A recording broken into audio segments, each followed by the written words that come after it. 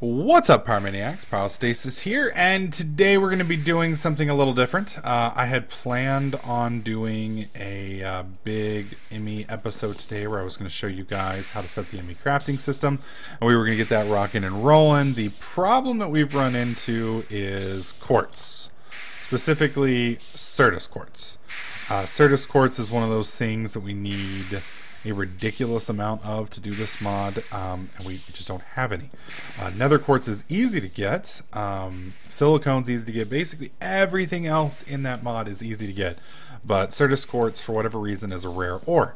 It only spawns, I believe, between 15 and 64. Anywhere below 15, anywhere above 64 it doesn't spawn unless you're using some kind of lucky ore generation, which we are not using. So you know, it's kind of trying to figure out how we were going to go about doing this. As you can see, I've screwed up and broken my Darkcraft hammer. I had planned on going and just mining a ridiculous amount. The problem with Darkcraft is, it does mine incredibly quickly, and I love it for that. The problem runs into the fact that it also breaks very quickly. And even with unbreaking and repair on it, you're still going to burn through just a ridiculous amount of durability. And if you're kind of zoning out watching a movie while you're mining like I was, you look down and you just broke your thing and then you get really mad and you rage. So I was trying to figure out, how am I going to do this? Obviously my quarry is going to pull it, but it's just going to take so freaking long for the quarry to work. And then I kind of got to looking around at some other ideas, and somebody mentioned a turtle. Now, turtles are part of computercraft, for those of you guys who are not familiar. They are automated machines that do some of the mining process for you. And by some, I mean they can do it all. The problem with mining turtles is you have to know, or you have to be willing to learn Lua code. And Lua code, I wouldn't say it's hard, it's just, you got to put the time into it to learn. So it's kind of complicated. I mean, it's not real complicated. As far as the programming languages go, it's pretty damn easy. But if you're a redneck like myself, you don't really have time for all that coding and shit. So obviously, I found somebody else's code. Let me show you guys that real quick. You guys will be able to see this. Let me find it, if I can find right here. This is the post. I will link this post in the video description below. This is Austin KK's code. This is it right here, and I will be showing you guys basically how this thing works. And this is kind of an ingenious little idea. This is an old code though. There may actually be better codes now. His method utilizes, I think it was 2012, so it was last year. Which isn't too terribly old. It's getting about a year old now, so it kind of is, I guess. But computercraft has probably come a long way since then. There's possibly some new features that could be utilized. So if you have a better program, feel free to link it in the comment section below and I'll take a look. Okay, so we're going to make 6 of these mining turtles to do this, and then we're going to have each of them do an 8x8 plot. So that's going to be a ridiculous amount of stuff. Alright, so we've already got the chests. I've got plenty of iron. We need the computer itself, which is pretty simple. So that's it right there. We've got enough for 4. We need more actual stone, which is what we were making up here. And yes, this costs a lot of diamonds. I'm sure some of you are kicking me, mentally because of all the diamonds I just burned, but these guys will each pull in more diamonds than we just burned, so I'm not too worried about that. Not worried about that at all. Okay, let's go back here to the mining turtle and go back to the computer, and we've already got 4, so I only need 2 more, so that'll give us 6. I'm not going to make any more than that. I technically could, but 6 will be sufficient. Now there's 3 different types of turtles. There's the basic turtle, there is the wireless mining turtles, and then there are the crafty mining turtles. Wireless, I believe, are capable of receiving signals remotely.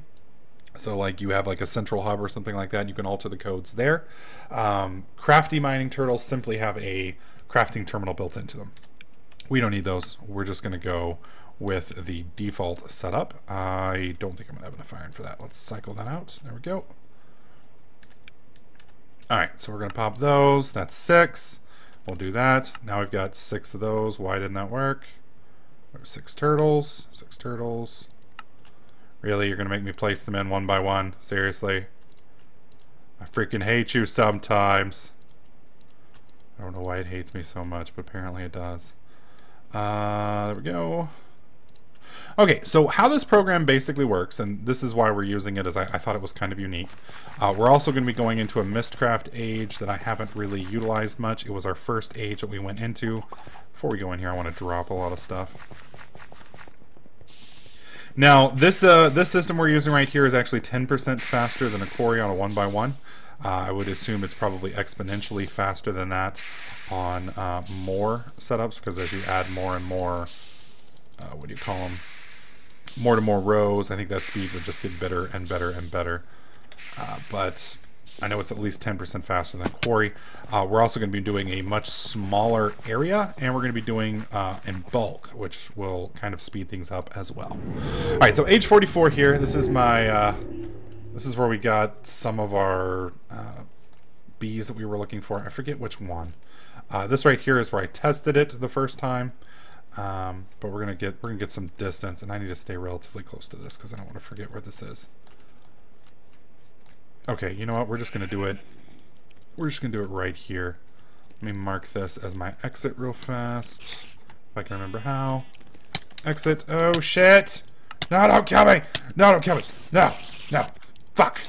Stupid spider! God. Just try to dig, bro. Okay. We're going to set one up. Oh, I guess right here will work. Alright, so when you set this thing up, let's clear this out. We're going to drop him here. You can see he's facing this direction. We're going to put a chest here. We're going to put a chest here. And I just realized we don't have any coal. So we're going to need to go get some coal real quick. Oh, wow. That's an old... I remember I told you this was one of my first ones. I kind of let you know how long ago that was. Okay, we have any more coal anywhere? Come on. There's some. There we go. We're gonna have to go mine some more coal. 1, 2, 3, 4, 5, 6, 7. I'm probably gonna be giving each of these 2 stacks of coal. Ah, there we go. Yay! Okay, we're good. Oh shit. Trying not to kill myself here. Alright, back through. Okay. So we've got chest 1, we got chest 2. Alright, so what you want to do is you want to open up the turtle, and you're going to paste this code in right here. Now I'm going to go over this code with you real quick. It's rom/program/http/pastebin. Basically what that's telling the program is to look at pastebin. I want you to download something. You type get, which means grab this program. 3MKE capital U ZBY is the pastebin for the code, and then OreQuarry, whoops, is what I want to call it. I'm not quite sure where there's 2 Y's there. There we go. And then you press enter. You can see it's connected. Ah, stupid! Note to self. Trying to do this in a very, very hostile world is hard. Alright, so you can see it's downloaded OreQuarry.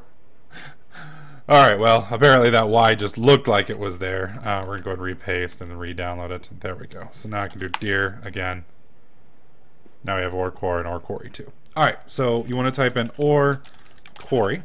And then right here, this is the size of the hole you want. You know, do you want it to be 7 by 7, 8 by 8, 9 by 9, 10 by 10? In actual, we're gonna do 10. We're gonna do 10 by 10 holes. And then the height. Now, this is the tricky part for some of us. You can see over there on REI's minimap where it says I'm at 73 right now. Well, if we hit F3, you can see over here. Actually, it's not 73, it says 69. So if you come over here, you can see where the Y is actually at 68. 69 is where my eyes are at, 68 is where my feet are at. Since the turtle is on the ground, 68 is his feet, that's where we want him to be. So you need to tell him that he is at 68. Just to verify that one more time. Yep. And then what we're going to do is we're going to hit enter. Oh, actually there's one more thing I need to show you guys. You have to give him stuff to forget about. Basically stuff you don't want him mining. So let me grab some of that stone. Remember that stone we were making? Make sure you don't put cobblestone on, because cobblestone is not actually what's there. Cobblestone is the end product once it's mined. It is not the beginning product. Alright, so now we got some stone. And this is basically the whitelist, the stuff that you want the turtle to ignore. It's like, alright, turtle, you're going to find this stuff in the world. I don't want you mining this stuff. This stuff is not the things that we want to keep, so get rid of it. Alright, so you want to put your fuel down here. Alternatively, you can put a chest here. If you put a chest there, when he comes across the chest in his mining, he will empty the chest as opposed to breaking it, which means he'll actually loot the chest.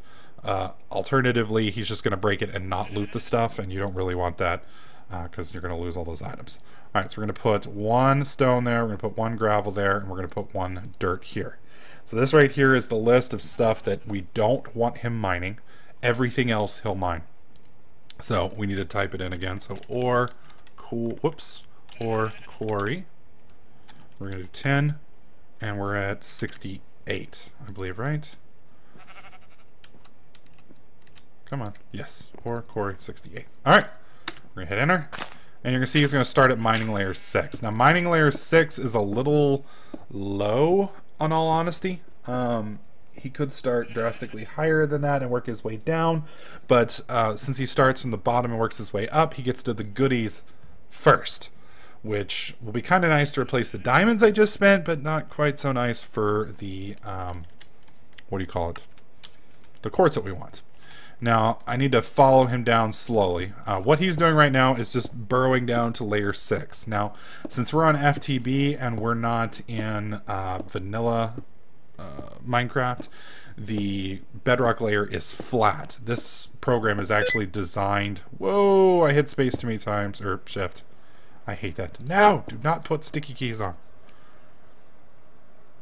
Because we're not on vanilla Minecraft and we're in Tekkit, it does not... It doesn't... We have flat bedrock. Alright, so I'm going to go ahead and drill this little hole here. And you can see what he's done is he's moved out. Now we're on 6 with our eyes. And he's going to mine this whole layer out. Now he's going to pull everything above him and below him that is on his list of good things to grab. If it's not on his list, he's going to pass it. So you can see he's passing all of this cobble right here. But if you look... Oh, he'll get around to it here in a second. If there's something good above him, he'll mine it. So what that basically means, if you've ever done branch mining, this is kind of utilizing branch mining in a quarry state. So, see right there, he dug those holes out below him. This means he's not going to have to dig down into that layer to chew it up. He's also going to dig the top layer here, which means he doesn't have to dig this one. So here in a minute, once he clears this entire layer up, he's going to go up not 1 floor, not 2 floors, but 3 floors. And he's going to mine this floor out here. And then he'll take from the bottom and he'll take from the top. And this allows him to only clear every 3rd floor and allows him to drastically speed this process up. So while a quarry is going to mine every single freaking thing all the way down, this is going to be a little bit more selective about it. So, you know, there's probably some other methods that might be a little bit more fast. There may be even some better codes that you can use, but this is what I'm going to use to try and fix my stock. Now, we did give him a stack of coal, so when he runs out of fuel, or out of space, he's going to come back up here, and he's going to fill both of these back up with stuff, and then he's going to go right back down and start where he left off. Now, when he comes back up, I'm going to also try and tag him so that I can get him... some more. I want to give each one of them 2 stacks of coal to get them started. So we're going to set up another one. We're going to set it up right here. So I think that's far enough. So we'll set him here. I need to make sure we're 10 over. So this is 71. Oh, no. This is wrong axis. Okay, we're at 244. And this is 257. So we're a little bit overlapped, or not overlapped, the opposite. There's going to be a little bit of a gap between us, but that's okay. Alright, so we want to do dir, see if he's got it. He doesn't have it. We're going to have to get him to re-download. He re-downloads the Quarry program. So we're going to do OreQuarry 10. And what's our height here? Our height here is... Oh my god, dart. We're at 71. So we want him to go at 71. So there we go. And we'll... Oh, he doesn't have any noise blocks. I forgot. There we go. Dirt. There's your noise blocks. There's your fuel. Let's try that again. There we go. And we just put another stack. So now he's got plenty of coal to keep him going. And he's going to dig down as well. Alright. Let's go over 10 more blocks. So we're right here. That's a 244. So we want to be over here at 234. So we'll do 2. We'll do right about here. Place these out. We're just going to drop him here. We're going to put a chest there, chest there.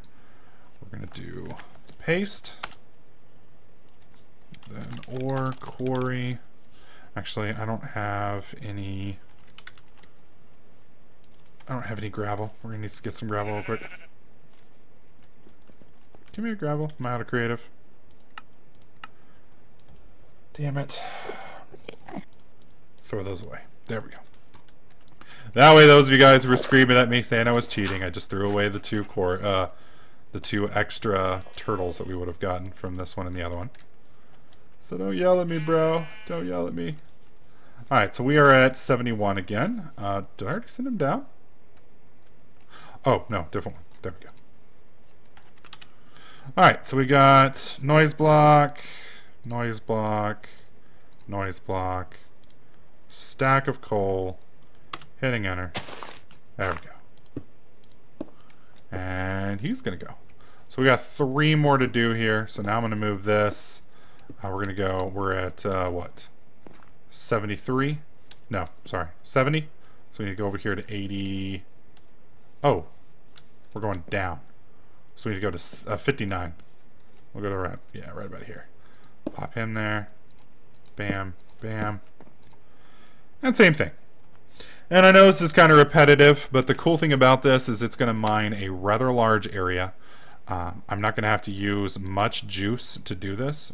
Both of these guys, well, I guess all of these guys are going to pull in enough weight to restock everything that we've pulled up. So I don't have to worry about them. Don't have to worry about them costing me anything. There we go. Put the fuel in.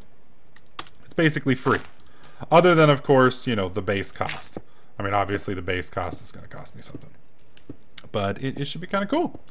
So let's see if our first turtle has come back up from the ground yet. Oh, he's just arrived. Let's give him some more.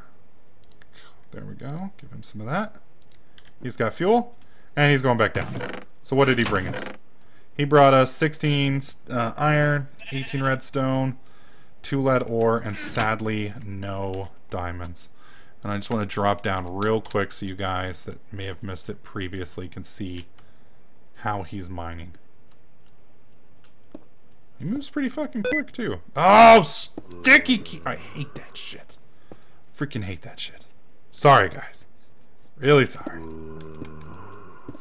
Alright, so you can see this is where he started. This is the bottom floor. He cleared 1 row. He mined up and down. Then he went up 2 rows. Cleared this one, top and bottom. And then he's now up 2 more rows. And he'll be right here. There he is. And he's going to be clearing this one out and doing the same. So it's basically the inverse of branch mining. Instead of mining, you know, horizontally, he's mining vertically with branch mining. Same general theory, same general idea, but a hell of a lot quicker. So this will hopefully get us some frickin' quartz, I'm hoping. I got to set up the other 2 quarries, or the other 2 turtles real quick. I'm going to do those real fast off camera. And then hopefully by the time we get to the next video, we're going to have a decent amount of minerals. If not, well, I've got 6 turtles and I'm just going to turtle my ass off until one of these little bastards pays out. So let me know what you guys think about this. Do you like this idea? Do you not like this idea? Do you think it's wasteful? Let me know in the comment section below. I will have the link to the thread where I found this program, along with all the other information that you need, should you wish to do this yourself. Hopefully you guys like this video. If you did, slap that like button. Make sure you subscribe, and I'll catch you guys in the next clip.